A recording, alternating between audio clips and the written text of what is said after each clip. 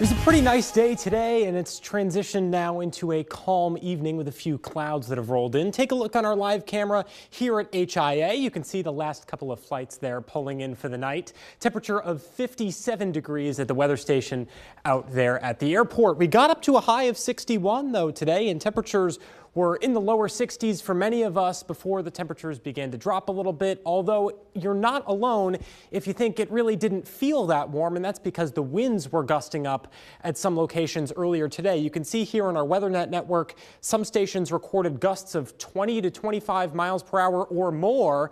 Luckily, those winds have since died down and are mostly calm out there. So in our hour-by-hour forecast, if you're checking the ABC 27 weather app this evening, temperatures will cool down into the middle 40s, and that'll be the temperature around the time you wake up as well. So it'll be a bit of a chilly start with maybe a couple of showers possible in the early morning hours. This is why we have high pressure on the way out and a cold front about ready to sweep its way through from the north.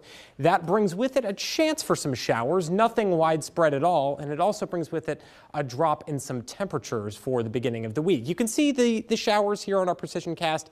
Again, nothing heavy or widespread at all. Overnight tonight and into early tomorrow morning. Look, I'm not even up at 7:30 in the morning, and that's when the showers will be clearing out of the area. All in all, a pretty nice day, all things considered. If you have any St. Patrick's Day plans tomorrow, you may see a spot shower here and there during the time you're awake around midday or so, but those will just be nuisance showers and should be gone within 5 or 10 minutes or so.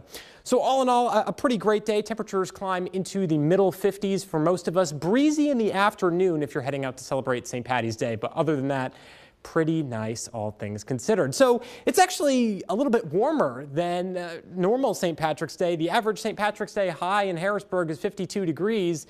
And so even though it'll feel quite a bit cooler than the spring-like temperatures we were seeing last week, it's actually still above average for St. Patrick's Day. Notice this too. On average, we get 0.2 of an inch of snowfall on St. Patrick's Day. And one year, 1965, we even got 5 inches of snowfall. No measurable snowfall in the forecast, but I think after temperatures take a drop Monday, we could see a snow shower here or there early Monday morning before we begin to clear things out in the afternoon. In the 7-day forecast here, you can see temperatures really don't make it above 50 degrees for the rest of the week. A blustery and cool week ahead. Here's Jared.